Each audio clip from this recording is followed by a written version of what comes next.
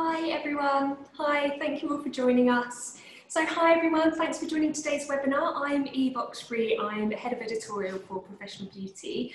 And today we're live on both Professional Beauty and Hairdressers Journal International Facebook channels. And that's because we're covering a topic that's definitely relevant to both sides of the market at the moment, probably everybody at the moment, and that is budgeting during an unpredictable time. So we're going to be looking at how to navigate your salon finances this year. And I'm joined today by Valerie Delforge. Hi Valerie.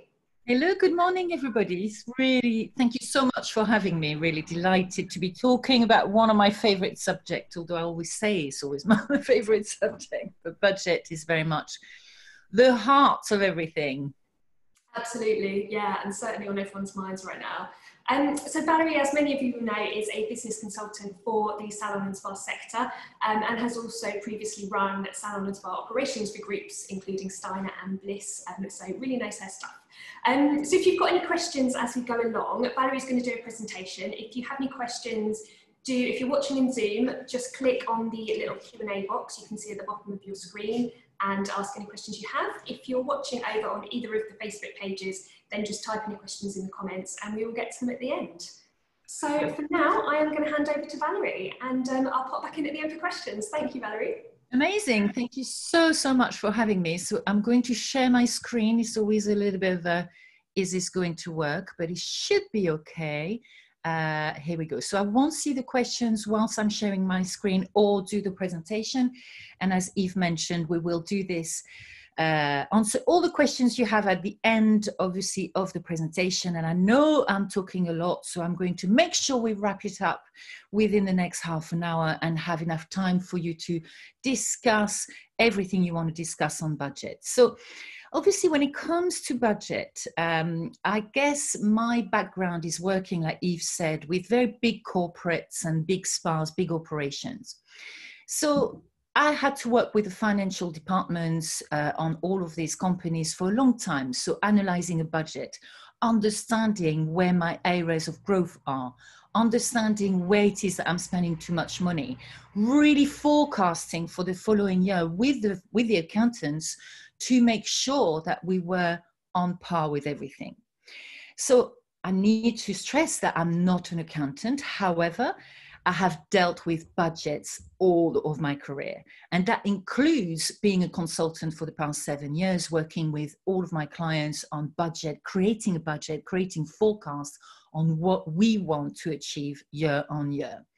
So I thought that we have kind of varied audience today. We might have hairdressers, we might have beauty salons, we might have international. So let me go back to the beginning. Let me go really understanding what a budget is and understanding what a budget does for you. So a budget is defined as a financial plan for a predefined period, usually of 1 year. So we're forecasting and we're really looking at what happens, what do we want to happen next year. So for example, if your accountant gives you your spending for last year, which was, let's say, £200,000, next year we want you to increase your growth by 10%. So next year is going to be £210,000. Where is that 10% going to?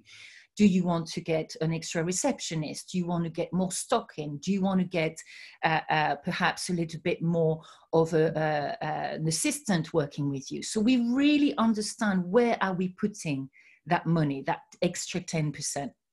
So really important to analyze and define the budget as we go along, but definitely the forecast. A budget is going to allow you to understand your business inside out, forecasting the costs, what can you afford to spend on next year and what can't you afford to spend on, and also your revenue. Hopefully, we will see a growth, but we will talk about the situation as it is now. But on year, usually we're forecasting the cost and forecasting what we could potentially achieve. We understand what you are achieving. We understand what is costing you. Perhaps you're spending too much money in a certain areas. Perhaps you are overstaffed. Perhaps you have too much stock. We understand how you operate. So when I see a budget, I see how you operate. I see how your mindset works. I see perhaps you don't want to have too much kind of cost on let's say training, because you believe that that's not going to be the focus next year. You've got an established team. Perhaps you want to focus on marketing more. So we understand the pattern. There's a pattern in your spending. And a lot of time when I work with clients, we look at the pattern being a bit of an emotional pattern. You know, I wanted this brand, I got it. I wanted this stock, I got it. So we really get to know when there's a budget, really defined budget, to understand when can you invest. We understand the investment that you can make. A must, however, when it comes to budgeting, is we should review it monthly. We should look at the figures, and that's what I do with my clients. Every single beginning of the month, we review what happened last month. How much did we spend on what? Was it part of the budget, or has something occurred that suddenly you had to spend more money on something? So we review that monthly budget. We analyze the income. Where is it coming from? How is the performance of the staff? We follow the spending. Very, very important to follow that spending. As I said, perhaps you had something to spend on the boiler or something that needed attention. So what can we do this next month to make sure you don't spend too much and you reduce those costs? We forecast for the year ahead, which for me is very important, but also agreeing with your accountant on the figures. One of the key elements with accountants is very few will give you a budget. They will give you your end of the year. They will tell you how much you've spent. They will tell you how much you've got in income, and they will tell you you've got X amount of profit, or perhaps you didn't have profits last year. So when you look at the X amount of profit, let's say £30,000 worth of profit, suddenly you're thinking, I can't see it in my bank account. Where is it gone? That's because they don't necessarily analyze the cash flow. They don't give you a budget exactly what you can spend for the following year. Very few do it. So it becomes a little bit difficult, and a lot of clients that I meet basically knows that they supposedly have some money coming in, or they have some profit, but actually can't see it in their bank account. So we analyze that. We're forecasting for the year ahead. We're really dividing every single areas of expenditure. We revisit the suppliers. We're aware of the hidden costs, for example, your treatment costs, for example, the towels, for example, anything to do that's going to give you an extra, the PPE at the moment. So all the hidden costs are really analyzed and understood. And we analyze your return on investment, which I feel we don't necessarily do automatically. So if you're investing in a new machine, for example, obviously the supplier will tell you, you can have that much money within the year, but have we actually made a return on investment on everything that we've done? Even if it's a staff member, are they profitable for you? So all of that is an analysis that should be done monthly, and definitely quarterly, and definitely yearly. So it's something that's underlined. For me, a budget is the heart of your business. Before I do even everything, I create a budget with my clients, because then I can really understand how they function. You're all different. You all have different priorities, but it gives me a clear idea of where you're at the business and how can we move forward for the following year. So I'll give you a few examples. But most of all, as far as I'm concerned, a budget is a mindset, is your mindset. Do you feel a little bit deflated? Do you feel a little bit on top of things? Do you feel like the cash flow is not coming in and it's really tight, and you go home and you feel really just everything is an expenditure and nothing's coming in enough? You know, it's a mindset. The budget is a mindset. Are you taking calculated risk, or are you making emotional decisions constantly? And that's where really I'm calming my clients down and like, okay, every decision is going to be a financial decision. It's going to be a decision that will allow you to make sure that you have a return on investment. You know, for me, a budget would be that you need to take the emotions out, because you look at your business, as a working venture, not that your heart and soul into it, which is difficult when you've created your baby, you've created something amazing that is for yourself. So I like to really take that emotion out of the financial element, because once you look at the business as a working business, you will find that your way of thinking about the budget will be very, very pragmatic, more systematic rather than, emotional. There are no right and wrong in the budget. If you decide to spend a lot of, 10% of your budget on education, that's what you decide to do. Some clients, for example, decide to pay themselves a high salary and have less profit. That's fine as well. Everything is fine as long as it's calculated and as long as we've taken that risk that is making sense for what comes out of your money. And to me, it's a vision for the future. So that vision that you have, whatever you want to build, how you want to build it, comes out of the budget. So when I do a pre-opening, for example, for a new business, a new salon or a new group, etc., it's all about the budget. How much can we afford to spend on what? How many minimum skeleton staff can we have to make it work? How can I cover my costs to achieve that vision for the future? And the problem at the moment is obviously that vision is a little bit blurry, so the budget becomes a little bit of a stress. So very, very important to focus on understanding what your expenses are. The budget, as far as I'm concerned, comes in 3 expenses. You've got your staff cost, which is the highest cost within your business. You've got your fixed costs, which are things that perhaps we can't do too much about, but there are elements of the fixed costs that we can look into. For example, the insurances, for example, looking at the business rates at the moment. So there are things that we can do with the fixed costs. And then you've got your variable cost, and the variable cost includes your stock expenses. It could also include anything to do with your marketing. So that's your variable. So how do we, that could fluctuate from month on month, basically. There are 3 budgets within those expenses that we really need to focus on, and in particular at the moment. Number 1 is the staff profitability. How profitable your staff is to what you want them to be. So that profitability, which since the virus has been a little bit up and down, isn't it? We don't quite know how to look for that profitability. What should they be doing, especially if we're not sure about how many clients come through the door. The second budget to look for, and I am obsessed with that, and all my clients will tell you, is stock control. Because I know with a strong stock control, I can and I'm able to reduce my costs dramatically. So to me, it's a budget that I really, really focus on. And the third one is the marketing. Because somehow we do spend money on marketing, and marketing is bringing the buzz into the business. And if we have a budget purely for marketing, it allows us to be able to grow and bring in that machine, that old machine, to make sure that we've got the buzz into the business. So they're the 3 budgets that I really focus on, and I need to, once we create the budget sheet, I'm aware of what we can and can't do on those 3 budgets. So let's look at those a little bit as an audit, just to give you an example of my thought process when I look at a budget. And those 3 key budgets.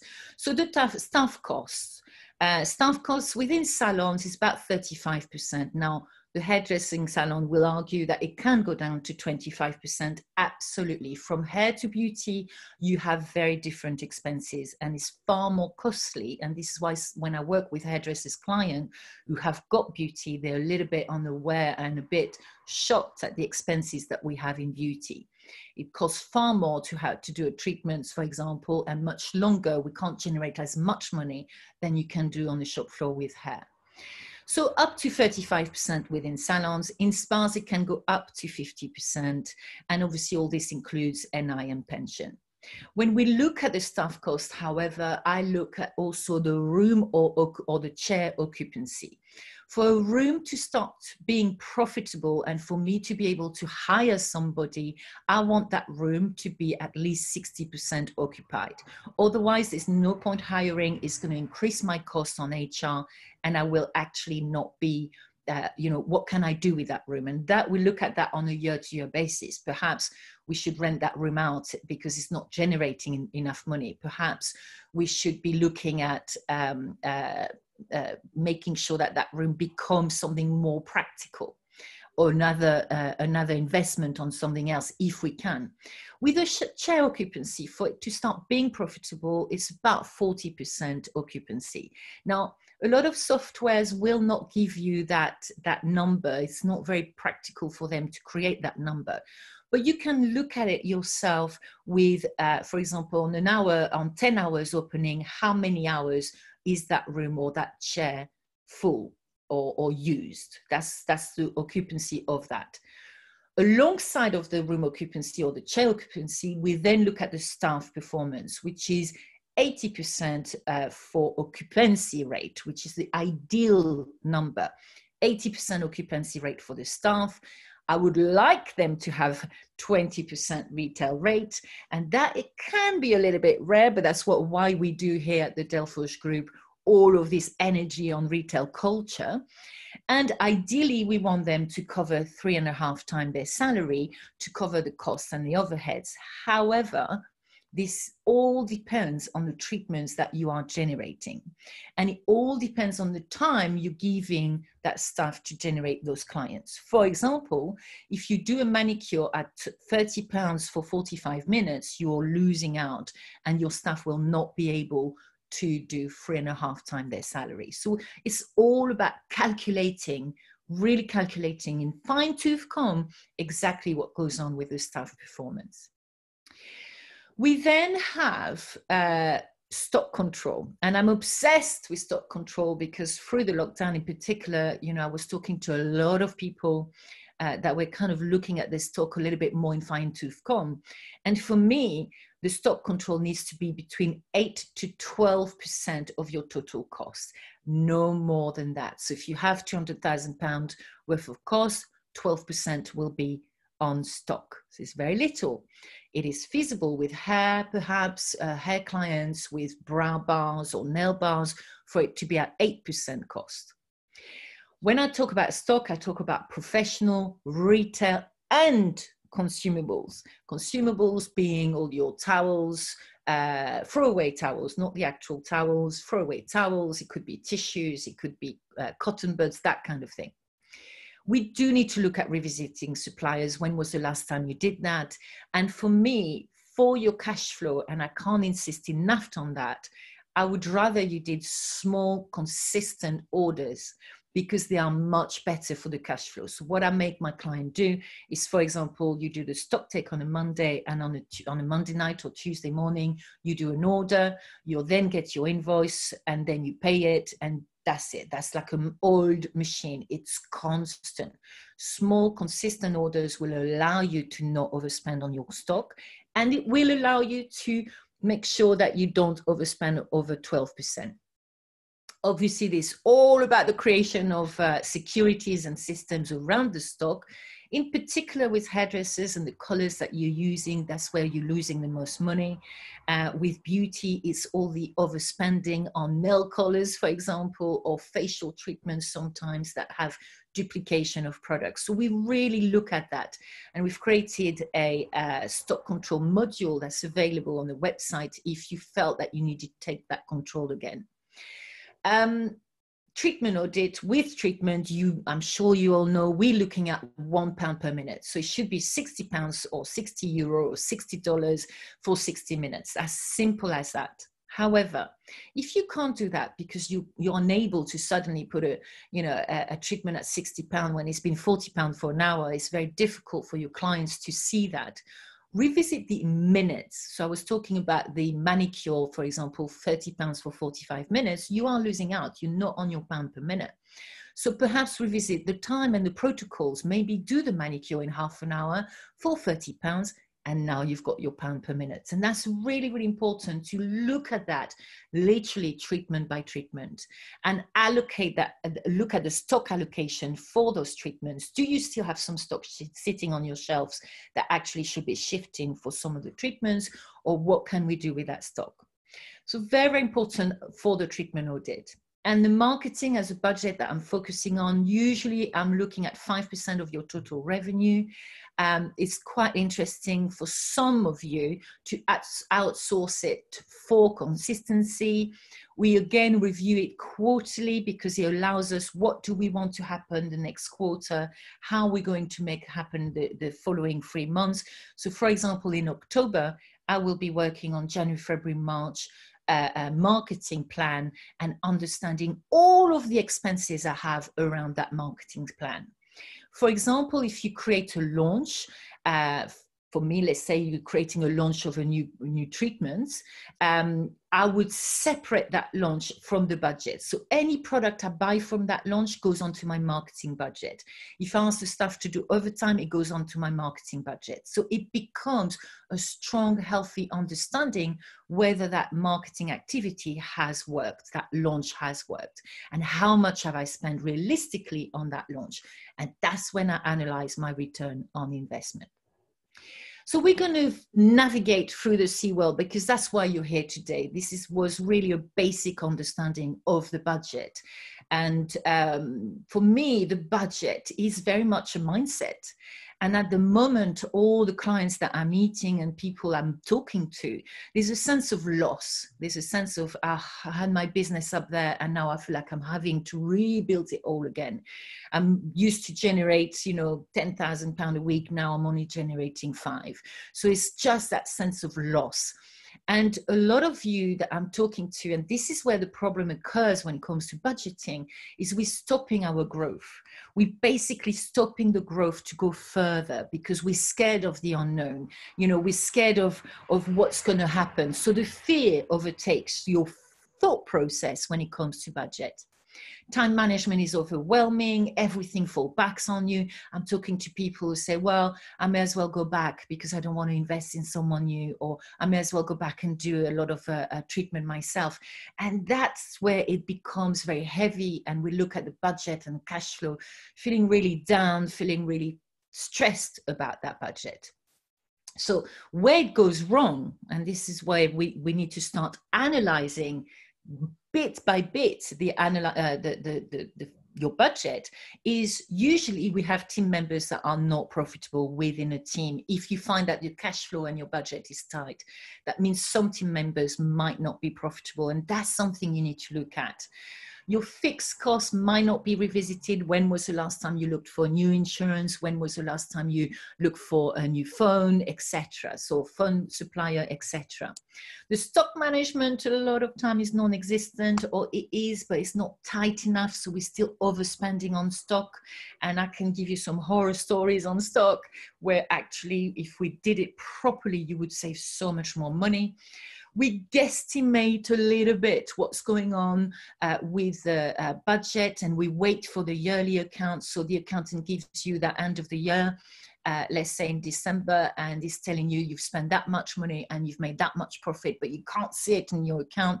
So it's that guesstimation. A lot of people I meet actually don't really even analyze what the accountant gives them. There's no monthly review, there's no target given, and especially at the moment, why give a target? We don't know what's going to happen with the clients. So it's all very much a little bit blurry as far as I can see. And there's a huge mismanagement of cash flow. Now, we could be a very busy business, but your cash flow is non-existent. And unfortunately, that will bring you down dramatically. So cash flow is all about the management of what comes in and what goes out. If everything was coming out on the 31st and coming in on the 1st, it will be a lot easier. We'll know how much money we've got left for the month. But unfortunately, it's managing that cash flow that becomes perhaps a little bit difficult and a heartache. So there's a disparity between reality and profit. As I said, your accountant might tell you you're in profit, but you can't see it in your bank account. You've got sporadic monitoring as and when you've got time. We don't really study the cash flow. We kind of know we've got enough perhaps to spend to pay for the VAT, but we've not put that money aside, so we're not quite sure. And it becomes, that's what I mean by mindset. It becomes very heavy on the mind because we constantly worry about the next step, the next VAT bill. We're paying the bills as and when we can, rather than have a regular, which is what I try to do with the stock. Every Monday or Tuesday, we pay that bill, is done, and we know it's done for the week. And it all creates a sense of lack. You know, when the cash flow is tight and when we really worry about that next bill, it's that sense of lacking money, lacking clients, and that mindset generates a huge impact on your leadership. So that's why it's so important, as far as I'm concerned, to look at the areas of growth. And I'm looking at the time because I want to be on time for you. I know I talk a lot, but please do ask me any questions at the end. Obviously, a lot of you have reopened with a new treatment menu. You've looked at your yearly price increase. Some of you haven't increased the prices, but perhaps it's time to look at the price increase, even if it's not for now, even if it's for January, to make sure that you're not losing because all the suppliers might have put their prices up. Staff rota and opening hours has been reviewed. I feel sometimes, and when I talk to a lot of clients or new clients, I feel sometimes it's a little bit shy on the staff rota and opening hours. We kind of feel, well, the team might not want to, but I really feel now it's a little bit like a buyer's market, isn't it? It is a salon owner's market. You have got the opportunity, and this is why when we start looking at opportunities rather than feeling very heavy with the cash flow and the budget, to do what you need to do. So I've got a client who's opening at 8 o'clock in the morning with having two teams, team A in the morning, team in the afternoon, and it works really well. And she's realizing a lot of people want that morning appointment. So don't be afraid of really looking at the opening hours and the staff rota, in particular with what's going on at the moment in the UK anyway, with the end of the furlough at the end of October. The retail culture for me is very important. If anyone knows me, I love retail. I'm obsessed with retail. I know it's going to be an extra revenue that is easy.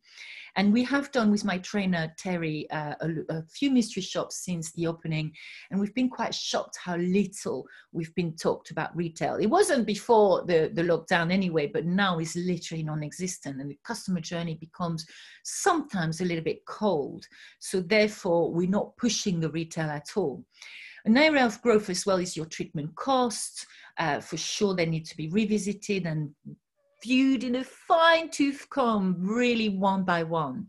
The loyalty scheme, I feel that at the moment, again, when we went to do those mystery shop, no one really tried to either rebook us or getting us involved in the loyalty scheme. And yet, at the moment, with everything that goes on, keeping that customer loyal should be your only priority and your reception or your therapist or your hairdresser's priority. We want to engage that client to come back again and again to you. Your time management is crucial. I meet so many people that are scared for the future that they keep telling me, oh, I'm going to go back. Oh, I'll open my column again. Why? Why are we doing that? Because that is going to be detrimental to you in the long run. Remember what you've built up to now. That sense of loss, of course, is so difficult to kind of overcome sometimes, but it doesn't mean you need to go back to what it was. It means that perhaps you need to adjust the budget so it works for you, not against you. And that's an analysis of the figures for sure that allows you to understand that your time will be well spent in doing everything on the business rather than in the business. You know, your marketing and your training elements, it still needs to happen. And unfortunately, in terms of crisis or in times of crisis, a lot of people stop the marketing because maybe they can't afford it. They haven't got time because they're doing all the treatments. Training is cut down left, right, and center. And I always feel that actually, if we're going to invest in something, marketing and training should be even more in the upfront of your budget. And your vision should be revisited, because what I'm finding at the moment, talking to a lot of people, we've got the second spike, we feel very, very blurry with where we're going. But let's take that magic one. Where do you want to go in 5 years? How are we going to achieve that dream in 5 years or 2 years or 3 years? Just to give you that lease of life. I was talking to someone this morning, was telling me I'm still going to invest in this machine because I still believe it's going to answer my clients' results, what they want, etc. And good, as long as it's counted for, as long as we've got the budget for the marketing and training, as long as we know what we're spending and we're going to calculate the return on investment, why not? Why not? But it's all going to be down to your vision. So the do's and the don'ts, the do's is very much creating a monthly cost spreadsheet. That is so important. That's going to allow you to understand what happens. And it's like what I call the live budget, where it's more or less your cash flow, where you understanding what comes in next month, what comes out next month, what can we forecast in terms of treatment. Increase your HR expenses if needed. You know, I'm talking to a lot of people, I'm going to cut, I'm too scared. But actually, when you look at the figures, your occupancy is high. Your occupancy is on 80 to 90%. Why should we decrease the HR expenses? Make sure you've got valid contracts. Make sure you look at the contracts that are valid for you. Maybe it's only a 6-hour contract. Maybe it's only a Saturday. You are in charge. It is a salon owner's dream at the moment, because you can really focus on what you want rather than feeling dictated by everything. You are in charge and in control. So don't be afraid, as long as if it's done again on an emotional element, that's where the stress comes in. Everything to me has to be black and white, figures, analyzed. And if we take out the emotion out, every decision becomes a financial decision, which will be so much better for both your mindset and also the future of your business. You know, reflect on what you want to achieve. It goes back to your vision. Minimize the hours and the days if you have to, by person, by staff member, if you have to. And look at the small, tiny changes that will make a big difference in the long run. When I'm saying to my client, look, you've spent 15% on stock, I want you to reduce it next month by 5%, so we're back on track, you know. And maybe it's only £200-300 that they've overspent, but actually that £200-300, if you multiply that by 12 months, it ends up being a lot of money. So we've got to look at all those small changes that make a huge difference in the long run. And at the moment, all I keep saying is ride this wave. We're going to ride this wave to come out on the other side with a much stronger budget, much stronger mindset around the figures, and really focus on what you can achieve if you've got that passion back into achieving that for your business. The don't is don't stop your growth. Be very careful of that scare factor, but if I don't, etc. Be very careful of that. Don't keep the flossy. If anyone knows me, you will know that flossy is your difficult staff member, the one that's not really performing, or perhaps they are high performers. Usually they're ones that are a little bit difficult, but give you a bit of a bad taste in the morning until she comes and have a coffee. She doesn't talk to anyone. You know, I'm not having any of that. We have been flossing the flosses out of the businesses I'm looking after, because enough is enough. It's your turn to have the business that you want. You don't have time to think of all the emotional. Obviously, we need to do it properly and in an HR point of view. Don't avoid the number crunching. It's really important that you understand your figures inside out. Don't assume anything, everything. You know, I remember when I was doing a marketing activity, came to the salon and said, okay, so how have we done with that marketing? It was a gift. Oh my God, it was good. It was good. Buy two, get a gift. It was so good. Went downstairs, had a look at the computer, and actually there was 2 people that bought it, but it was the receptionist that had served them. So she was telling me it was amazing and busy, but actually black and white figures told me otherwise. And don't stop analyzing. Analyzing is great. It makes you feel on top of your business. It makes you far less emotional. Woo, I can't believe it. I'm getting better and better. It's half an hour, 30 minutes. We do have a stock control course available at the delforgegroup.co.uk. We also have express modules available for the budget as well, that really goes in fine details about how to calculate your budget. And I'm offering everybody that wants to have a little chat with me, a 30 minutes free consultation. You simply have to get in touch with us, have a look on the delforgegroup.co.uk, and you can send us a little message. So Eve, I've done quite well, I think, in half an hour. You have. Thank you, Valerie. That was fantastic. It was a great overview of budgeting, but also some of the really kind of difficult things that I think people are thinking about at the moment. So thank you. That was fab. Thank you so much. So have we got any? I can see a few things on the chat. Yeah, we've had a lovely comment just pop up. Fabulous as always, Valerie, so that's lovely. But yeah, we've had a couple of questions through. One thing that you touched on very briefly was the end of furlough, and I think this is something that people are quite concerned about at the moment, a bit nervous about it coming to an end completely. What steps should people be taking now to prepare for that, or if there is anything that they should have done that they might not have thought of? It goes back to analyzing the performance of your staff, and go back to analyzing your opening hours. Really, really important. Are your opening hours still valid? Is your staff performing on the hours that you've given them? FlexiFurlough has really helped a lot of businesses. It's been great because it's been more flexible. It's been a little bit more easy to handle in some respect, depending on the accountant. I have to say some accountants were a bit more rigid. But it's been a lot easier to kind of decide on a day-to-day, on a week-to-week basis, what can you afford and what can't you, and how busy are you if you were. So this particular end of October, we're going to have, it's fairly similar, but it's a little bit more rigid. It's not so flexible. So you're going to have to really analyze definitely the staff performance, and for sure the occupancy of the rooms or your chairs. But please, please look at your opening hours. You'll be surprised that perhaps something that you've been wanting to do for a long time, I don't know, opening Sundays or opening earlier, opening later, might be time perhaps for October to look into it to see if there is a demand.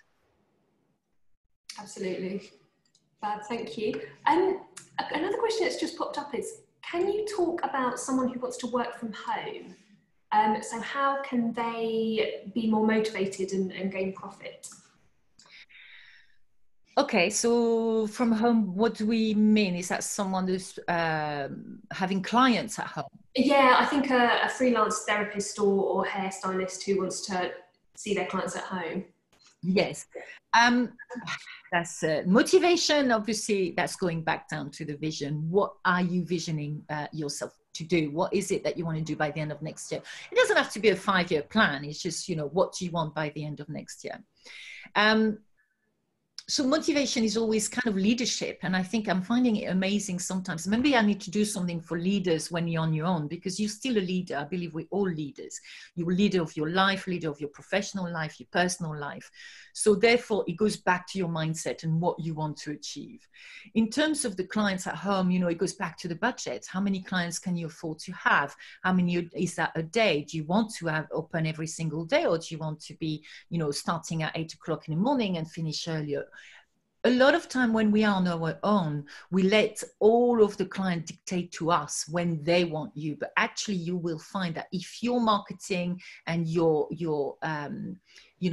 very strong at your budget and you understand what goes out and what goes in, you're the one dictating your diary, and people will come to you anyway. The problem when you're on your own, we tend to say yes to everything because we're scared that someone might not want you.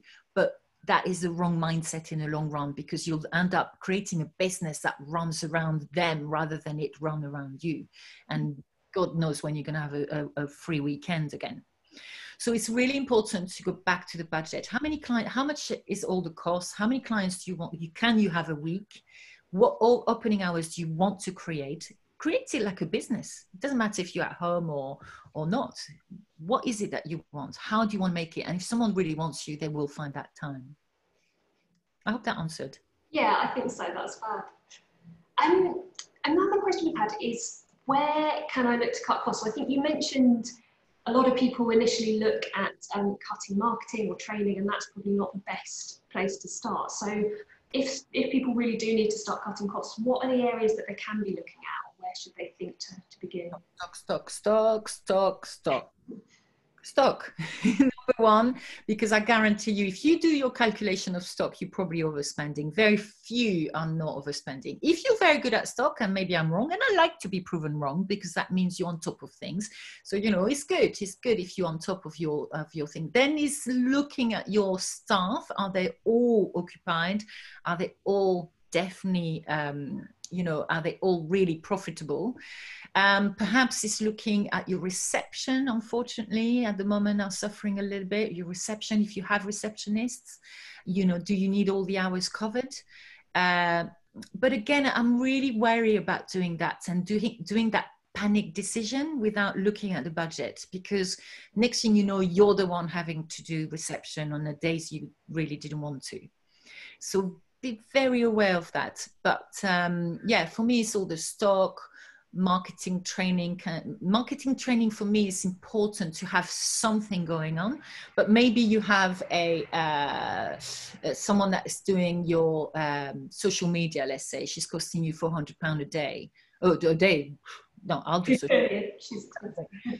Maybe she's quoting you £400 a month. You know, is there someone in that can help you that's a little bit cheaper, or can you take that over, or the receptionist take that over? So I would really look at those elements of, you know, practicality, but also, you know, in the long run. Don't forget the long run. I feel at the moment we're very short-sighted. That's why we forget, you know, that scare factor, like very short-sighted. Let's just don't forget. All it is at the moment is riding that wave, covering your costs so you can ride that wave. And that's all I keep telling my clients. Look, at the moment we're covering the costs, we're riding the wave. Think of next year, what we're going to do next year, how we're going to, and having that mindset creates much more a relaxed view on your figures and your cash flow. And it's amazing how the mindset affects the cash flow. Yeah, that's great advice, because I think at the moment particularly people are scared to make changes, aren't they? Because things seem to be changing on a daily basis. So you don't want to make any kind of big decision that might not be the right thing a few months down the line. 100%. But, you know, like anything, is there a wrong or right thing? You might have made a decision 2 years ago of buying a machine, let's say, but actually it's gathering dust because the marketing wasn't strong enough behind it. So there's always decisions that we make on a yearly basis, regardless of the virus or not, that might not be the right thing in the long run. But what is important at the moment is to make sure that the business cover the costs, get a little bit of cash flow on the back of it, and making sure that you are still thinking on your profitability in the long run. And I think at the moment we're so scared. You know, I was talking to someone yesterday. She said, "Oh, but it's fine because I'm going to cover. You know, I'm going to go back and open my columns again." You want to? You haven't done that for 2 years. Do you really want to? Is that necessary? Is having someone for 12 hours going to cost you that much? If we start working on, you know, the customer journey, the customer loyalty. You know, when we did the mystery shop, I went to a hairdresser, which before it's a lot. It's kind of was a lot of money for my hair. I don't do it that often. It's a balayage, but you know, you come in, you have a head massage, you know, you choose the oil, next thing you know, you've got a champagne, oh my God, it's so lovely, and then it cuts your hair. That money that I was spending, you know, was just, it had the value of making me feel amazing. And then I was, you know, kind of, you know, mentioned the shampoo I could have, etc. Going back after lockdown, none of that, obviously, because we can't do it. But on top of that, the price have increased. But on top of that, there's no retail that's been introduced to me. And on top of that, there's no customer loyalty.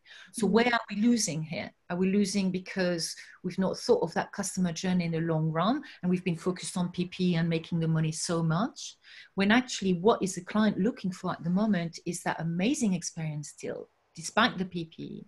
Yeah. Making those small changes, the small reviewing the customer journey will impact on your budget, because supposedly they're not spending money on oil for the head massage, they're not spending money on champagne for the champagne. So how can you make me feel super special? So I want to come back to you. Absolutely. So kind of finding ways around these issues, I think that's it. And I think we've had another question about doing a similar thing, I suppose, for your team, because you mentioned it's a salon owners market at the moment, but on the other hand, salon owners want to hold on to good people in the long run in their team. So do you have any advice on kind of achieving that balance? You know, obviously you need to make tough decisions, you may need to change their hours, but how can you keep a team motivated during this difficult period of doing that? Very hard, but I have found that we're dealing with less flosses, you know, the difficult staff member. I have found a lot of team are very, very supportive of the employers. I think a lot of team, and that needs to be said, I think they've been very flexible since the closure, you know, since we closed. There was a lot of things during lockdown. Oh, they're sitting down, they're getting paid. I didn't always agree with that. I feel that there was an element of sort of them maybe not feeling comfortable with what was going on and wanting to help. So since we've opened, you know, most of the teams I'm dealing with, there's no issue. They're very flexible. If we need to cut hours, we will, whatever it takes to survive. So I feel that unfortunately there are some difficult decisions to make. I was talking to someone last week where unfortunately she might have to lose a couple of very good team members, and that's where the heartache is, isn't it? That's very, very difficult. There's nothing wrong with them. But can we review everybody's, and it all depends, it goes back to the contracts that you've set. You know, can we review the hours so we reduce the hours for everybody and it's a team effort? Or is it that we have got to lose a 2 members of staff? But it is the survival of the fittest at the moment, unfortunately. And, you know, it's riding the wave so you can come out on the other hand, so eventually you can re-employ them again. You know, that's kind of, for me, yes, it's hard, and there are decisions at the moment. Since 2020 has been very difficult on the mindset, but it's sometimes making the decision to step back to go forward again once we can. Excellent. Thank you, Valerie. I think we're pretty much up to time, but thank you so much. That's been really, really interesting. I think some great information for whatever kind of business you run. I know we've got hair salon owners and beauty salon owners watching, so thank you. That's a fantastic advice. It's a little snippet of how I think about budget. Don't hesitate to send us questions if you have as well in between, because I know people will look on replay, but don't hesitate. This is just a little thought process about budget, but a lot of time talk to your accountant, ask them to create a budget for the following year. Sometimes that does work and that does help you. Or get in touch. I'd be happy to review your budget and look into it a little bit with you to understand where you're perhaps overspending and what you should be looking at. Excellent. Well, thank you very much, Valerie Delforge, for joining us. And we've got plenty more webinars coming up, both on Professional Beauty and Hairdressers Journal International. So check out our websites for the lineup for those. And we'll see you all soon. Thank you. Thank you so much for having me. See you soon.